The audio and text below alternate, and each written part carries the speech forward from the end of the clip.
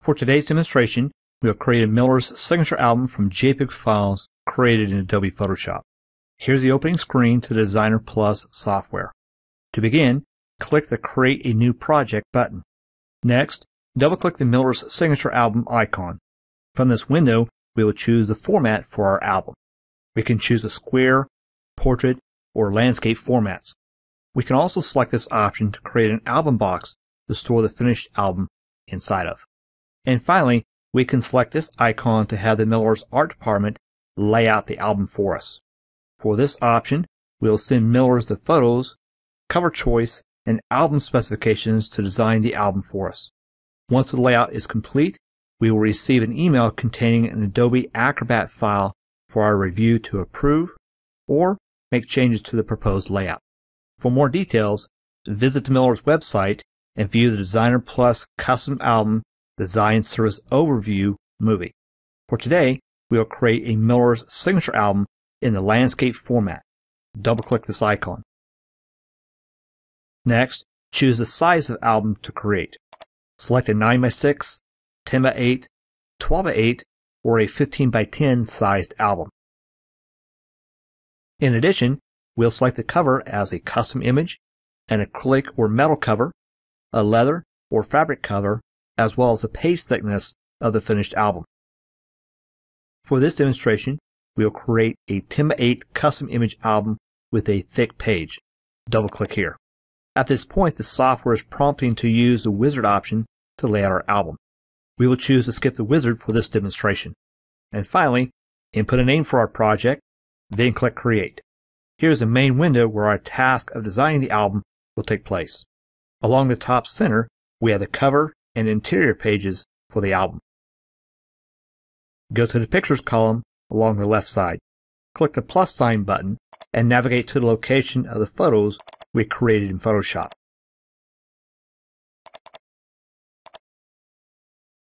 As we scroll through the photos, there are 50 JPEG files or 50 pages we'll need in our album layout. To add more pages to the current list, go to the Page menu and click Add. Pages are added to the layout in multiples of 10 pages or 5 two-page spreads. Please note, as pages are added, the width of the album spine will increase.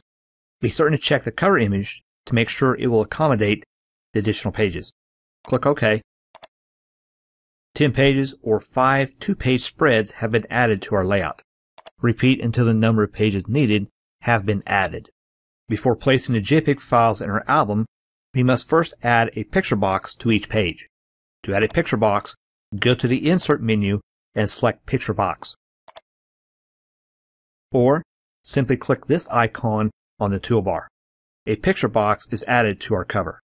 However, as we can see, the cover image was designed to fill the front and back of the album cover.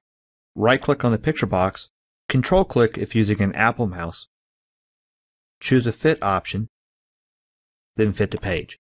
Now the picture box spans both the front and back of the cover. To add picture boxes to the interior pages of the album, we will repeat the same steps. Click on page 1 and 2, click the picture box icon, then right-click on the picture box, choose Fit, then Fit to Spread. Continue this process until all the interior pages of the layout have a picture box. A quicker method is to copy and paste the picture box from one spread to another. Click on the picture box to select it. From the Edit menu, choose Edit, then Copy, or use the keyboard shortcuts as noted. Go to the next empty spread. From the Edit menu, choose Paste. The picture box we copied has been pasted onto the two-page spread. Repeat the copy and paste so each spread is filled with a picture box.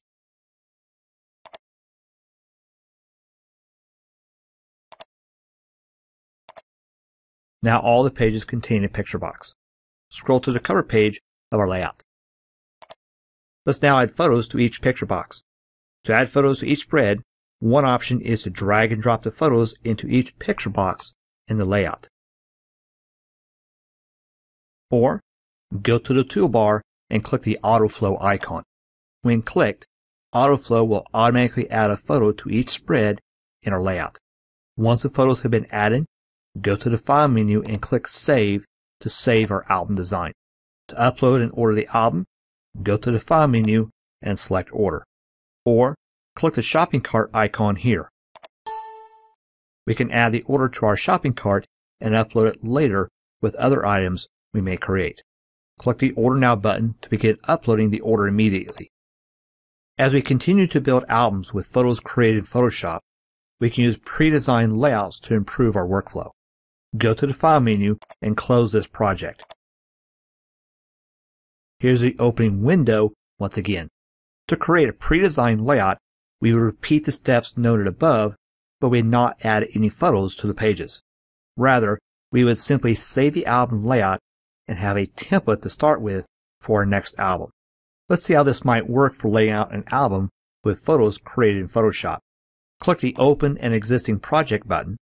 From this window is a list of project templates I have created to use as a starting point for a new album.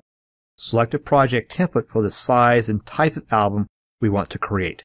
Click the Duplicate Project button and input a new name for the album we are about to create.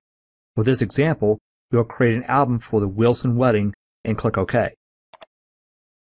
With the Wilson Wedding project highlighted, click the Open button. Here's a 50-page album layout with the picture boxes already in place on each page. As before, load our JPEG files into the program. Click the AutoFlow button and the files are added to our layout for us. As always, view the album cover to be certain the cover image will accommodate the spine width of the album. Go to the File menu, click Save, then upload the order. By using templates, we can improve our workflow using the Designer Plus software.